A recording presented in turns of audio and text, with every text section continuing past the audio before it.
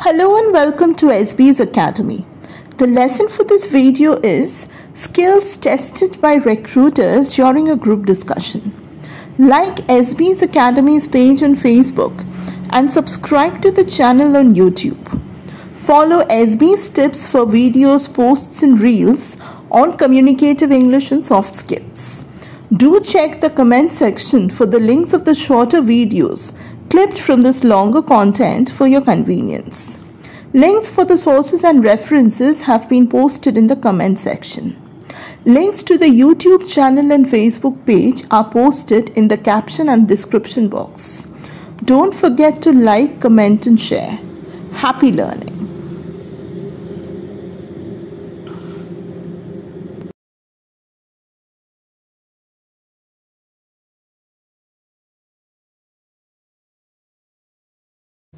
Leadership quality is one of the primary conditions of selection in a group discussion, as the recruiters are always on the lookout for a potential manager among the candidates.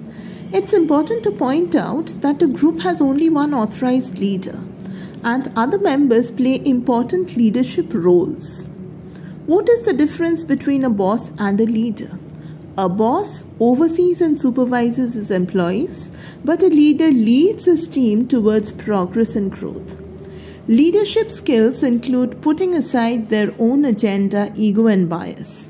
Let's take a look at the list of leadership skills that we are going to cover in this lesson, which are going to lead towards assessment in a group discussion. Number 1, mediation. Number 2, conflict management. Number 3, interpersonal skills. Number 4, persuasive skills. Number 5, group coordination. One major aspect of assessment of leadership skill is to mediate the discussion.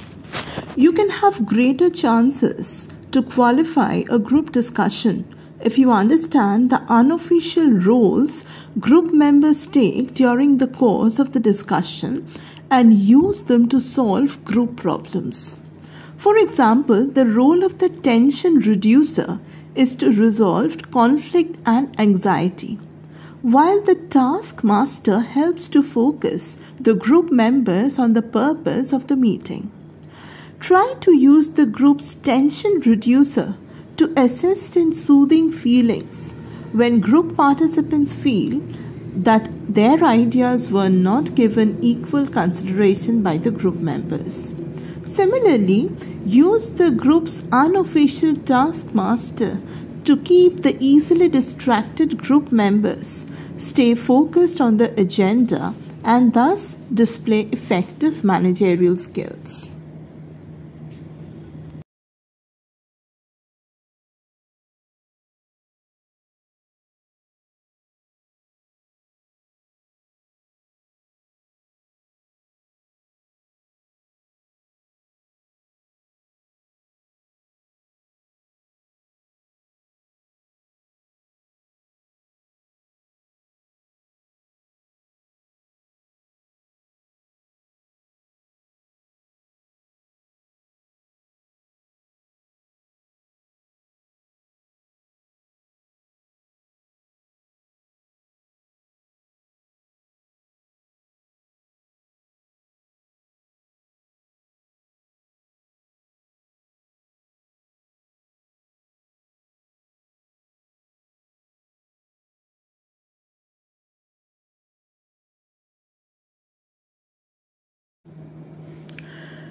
The next subskill that we are going to focus happens to be persuasive skill.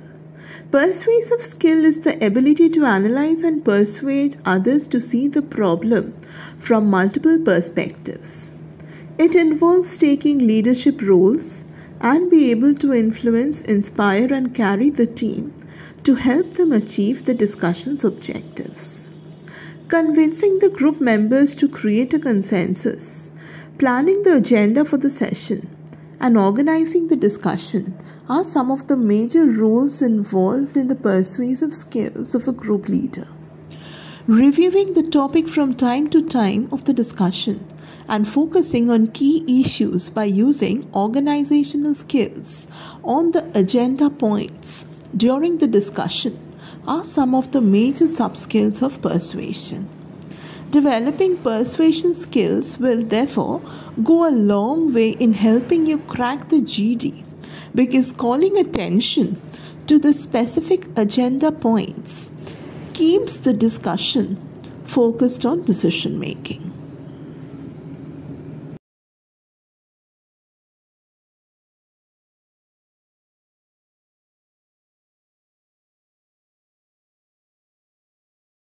Let's take a look at conflict handling skills, a very essential subcomponent of leadership skills, also labeled sometimes as problem-solving skill or crisis management skill.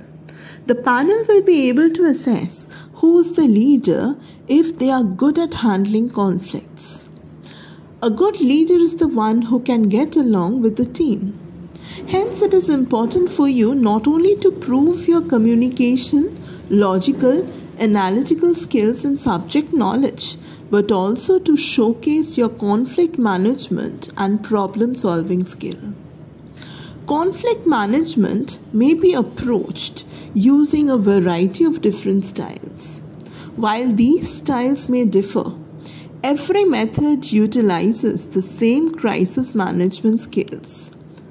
To successfully manage conflict, you need to hone each of these skills and learn the right time to exercise them. As you may know that due to various opinions presented by the different members in a group discussion, there could be chances of arguments and conflicts. The way you skillfully learn to manage that conflict, manage to arrive at a decision, will earn you brownie points. The last important sub-skill that we are going to cover under leadership skills for assessment and group discussion is team management skills or group coordination skills, which is nevertheless a very, very important sub-skill. Being a good team player forms the core of evaluation in a group discussion. Team management skills can ensure that everyone on the team is on the same page and help each team member know what is to be expected of them in the discussion. Having the skill set to manage a team enables manager to successfully lead. A candidate's ability to lead a group of people in accomplishing the common objective of a group discussion constitutes a major parameter in evaluation. Effective team management involves supporting, communicating with, and uplifting team members so that they perform to the best of their abilities. Understanding your style of managing, group dynamics, and what works best with your team is an important part of the team management skills. This is not an exhaustive list of parameters on which you shall be evaluated. The 5-part series provides a glimpse of only some of the major skills for basic guidance. There are many other skills that you may come across during your study, and make sure to brush them up as well. Now, if you've been reading through and paying attention, it should be crystal clear that a big pile of possible glitches are there to pop up and disrupt your progress in a group discussion. Now, instead of being skeptical and wary of preparation, you should note that most of them are interrelated and try to adjust and train yourself for the contest. Just treat them positively and regard them as possible learning points rather than blockages on your way. You are going to find that nothing is impossible in the world, and mastering a GD is only a ploy of the attitude you possess.